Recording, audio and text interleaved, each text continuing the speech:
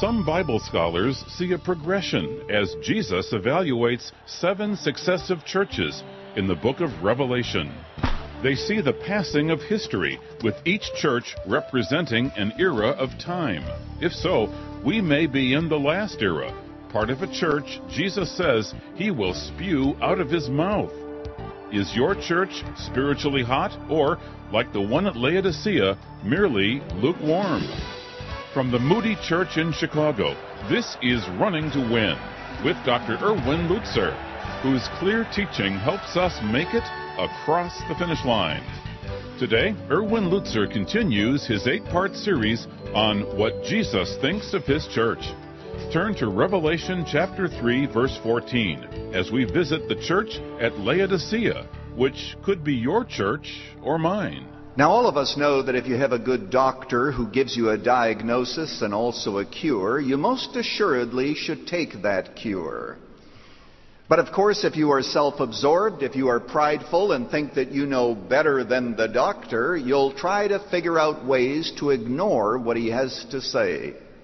You'll disagree with his diagnosis, and you'll also disagree with his cure to your personal hurt. Jesus is the physician of the soul, and he has so much to say to us in his word. And if you take your Bibles today and turn, please, to Revelation chapter 3, beginning at verse 14. Revelation chapter 3, verse 14, where Jesus begins the last of 7 letters to the churches of Asia Minor. All of these churches existed in what today is called Turkey. And unfortunately, none of the places exist as churches. Archaeologists, of course, have found all of these places where the cities were, but the churches today do not exist, and that creates a tremendous lesson for all of us.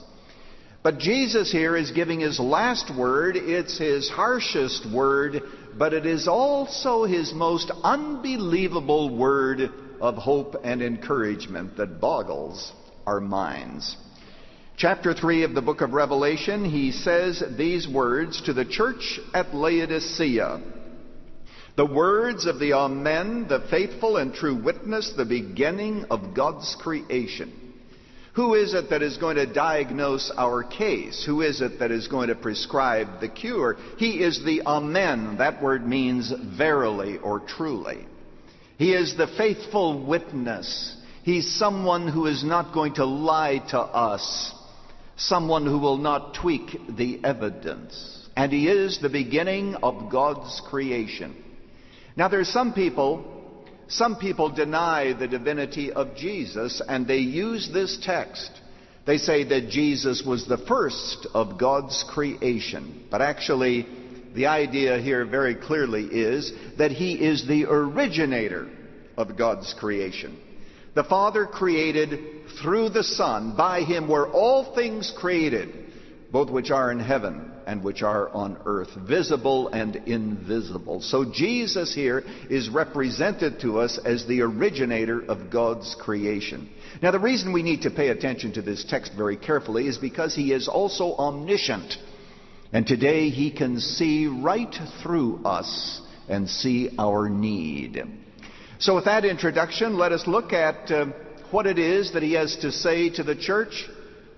Let us look at the diagnosis, and then let us also look at the cure and the hopeful response that people may have in his blessed presence.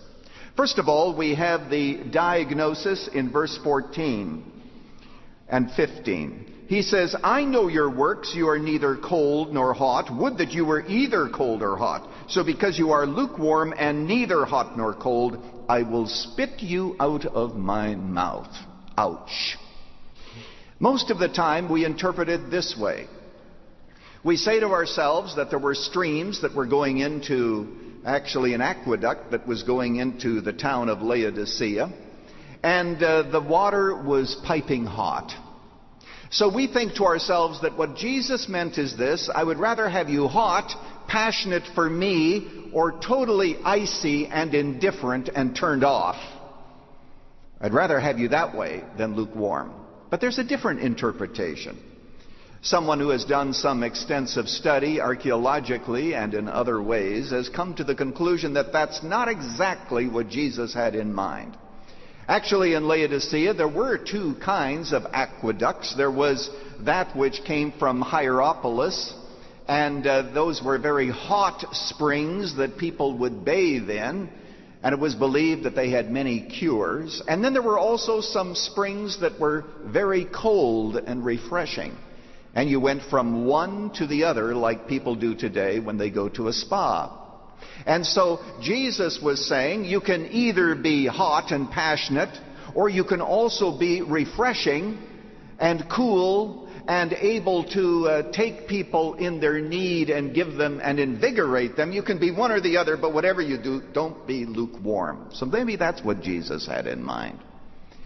But lukewarmness, neither hot nor cold, it's tepid. Jesus said that I will spit you out of my mouth. He's talking about the indifference of the people to whom he was writing this letter. Indifference. Does that characterize you today? Now, what is going on here in the text? Jesus goes on to say in his diagnosis, for you say, verse 17, I am rich, I have prospered, I need nothing, not realizing that you are wretched, pitiable, poor, blind, and naked.